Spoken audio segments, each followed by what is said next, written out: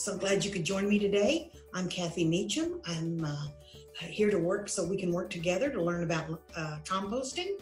And I'm a horticulture specialist with the University of Missouri Extension, and very happy to be here today. If you don't know what horticulture is, it is the culture or the study of gardening. And so on my job, I work with people that want to learn how to do gardening, or maybe they already know how and they've have a problem with their tomatoes. I also help people with lawns and trees and insects, anything that has to do with plants. I try to help people with.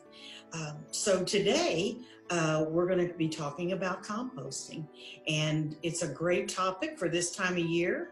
Earth Day is just around the corner, and what composting is mixing of materials to create a rich humus-like soil that you can plant your vegetables in or other plants. So I have some of that I made in my compost bin. So you can see how rich that is, and fluffy and light. And when I went out to get this yesterday, I found some squash growing. So I potted them up in the compost, and I'll plant them outside to see what, I don't know what kind of squash it is. I don't know what I threw out there. So anyway, I'm excited about that. And there were actually more than one, and I planted up 2 of them. So I hope that you have you got the material list, but if you didn't, that's okay. You can do this later. But if you do have your materials, one thing I ask for you to get is a pre-cut soda bottle or water bottle. This is a water bottle, and I took the label off and I cut it so that it has a hinge.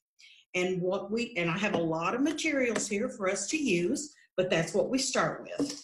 And we start with green materials, and we start with brown materials, and we just call them that so we can easily remember them. The green materials are full of nitrogen, and the brown materials are full of carbon.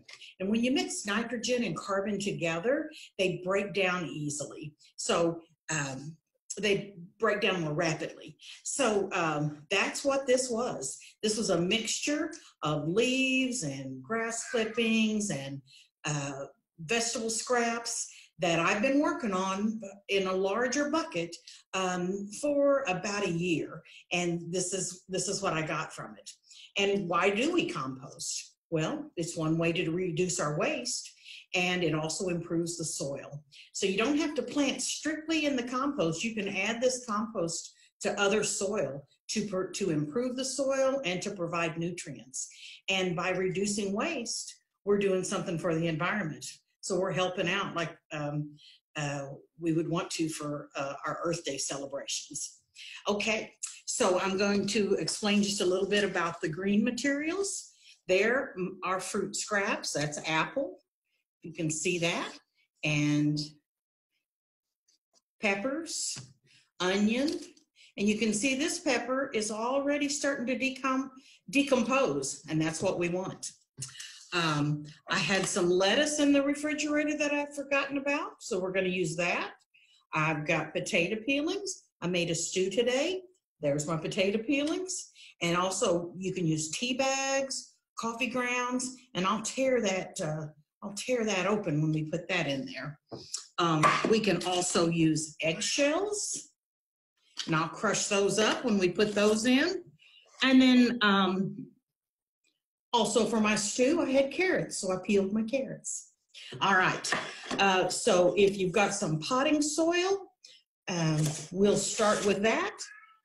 I'm gonna stop just for a minute and get my gloves.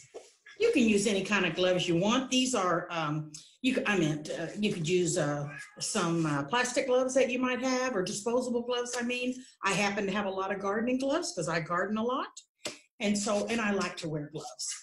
So in the bottom of our pre-cut water or soda bottle, we're gonna add, and I think I hear my kitty, we're gonna add a little potting mix. So you could add any kind of, if you have some potting mix, or if you have some garden soil, but you want to make sure that it's not garden soil. You want to make sure that it's garden soil, you know, from a bag and not from your garden, because there's a really good chance you'll have weed seeds in there, and you don't want that. So anyway, I'm adding a little of this, and then spray bottle of water. I'm going to spray it with a little bit of water, not to soak it, just a couple squirts. Then I'm going to add some of our, I'm going to add a layer of the lettuce. And what would the lettuce be? It would be a green material full of nitrogen. I'm going to add a little bit of the carrots. You know, it's kind of pretty too. I'm going to add a little, just a little pinch of soil. Then I'm going to add some of the leaves that the mowers so nicely chopped up for me. Now, I didn't spray that second layer because it's already got a lot of water in it. So I'm just going to spray this a little bit. And if you have any fertilizer, this is a good time to add a pinch of fertilizer. And if you don't have any, that's okay. It's still going to work. Fertilizer just kind of helps with the process. So there I've added a pinch, not much, of fertilizer. And I'm going to add, now I'm going to do more vegetables. Actually, this is fruit. The ratio you want to try for is about 1/3 of the brown materials to about 1 part of the fruits or vegetables. It doesn't need to be exact. It's just a recommendation, and it helps break it down quicker if you have that ratio kind of. So I'll throw that little piece of pepper in there. I think I'll go ahead and add some eggshell. So here's my eggshells. I washed them out. You don't have to, but it more chance of it smelling bad if they're not washed. But I want eggshells take a while to break up. So I want to crunch them up.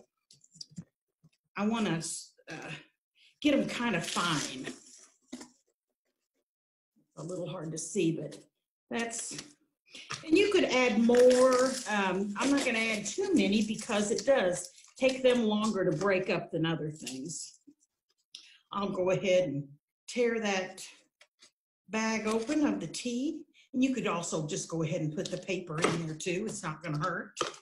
Another material that we can use for the brown material is shredded paper.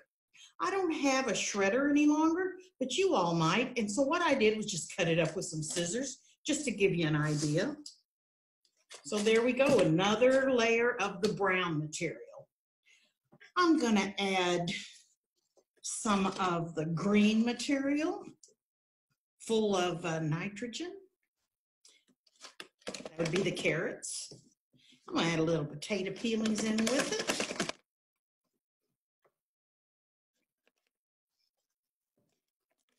Another tea bag. And if you've got coffee grounds, that's a good thing to use. I'm just going to go ahead and throw that paper in with it.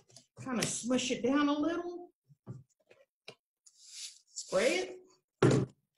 And I'm going to add just a little bit of soil. If you have it, use it. If you don't, it's okay. Now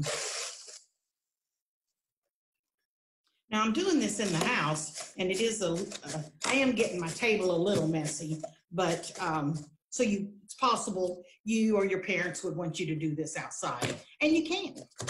I'm going to throw this apple core in there just because I want to see. That's going to take longer to decompose, I think, than the others, because a core is just a lot harder.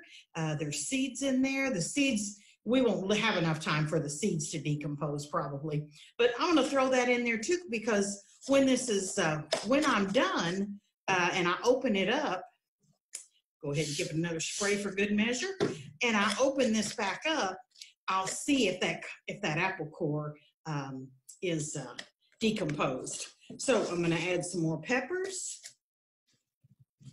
apple peel, A little onion. Boy, it looks like a good salad, doesn't it? More potato peel that I had left over. Oh, and I want to add some grass clippings. Now the grass clippings are really a green material because they're so fresh and full of nitrogen. I want to top it off with a brown material, so I'm going to use the shredded leaves. Gonna give it a little spray.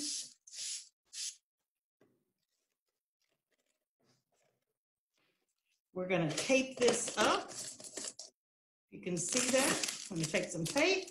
I'm gonna do this as hinged. I'm gonna tape that up.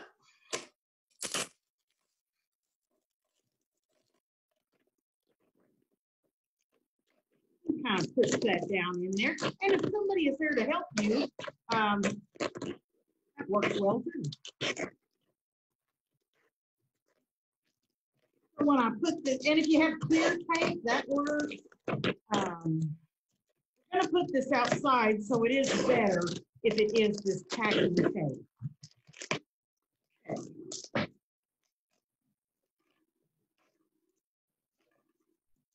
I'm going to take my permanent marker and I'm going to mark it this date, which is the 10th, I believe. So I'm going to do 4/10/20.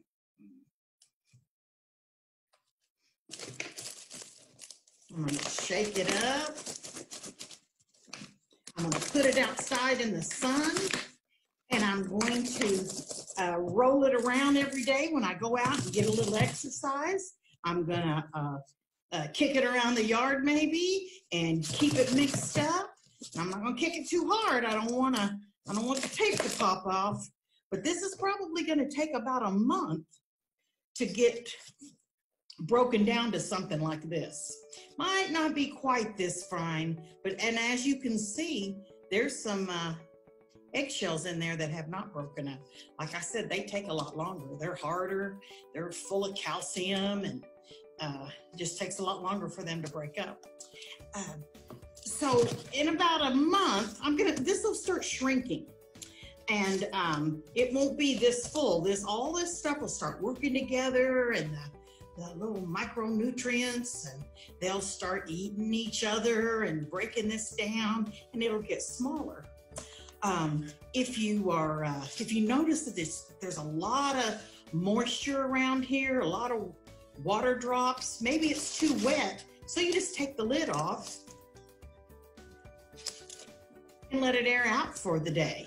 And make sure you put it back on before the end of the day. And if you think it's too dry, if you never see any water in there, then maybe it's too dry. You take that off again.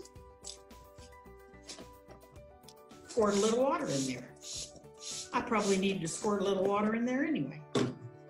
So that's it. And this is an experiment. You could make 2 or 3 of these, and you could put other materials in it. You know, you could throw some aluminum foil in there, see if that composts. You could put, you could just do strictly brown materials, see how long that would take to decompose. You could just, anything you wanted to, but date it, and then be checking on it. Shake it around, kick it around, whatever you want to do. And so happy that you could join me today for this. And I'm looking forward to talking with you, I think it's next week, about starting seeds. So until then, happy composting. Bye-bye.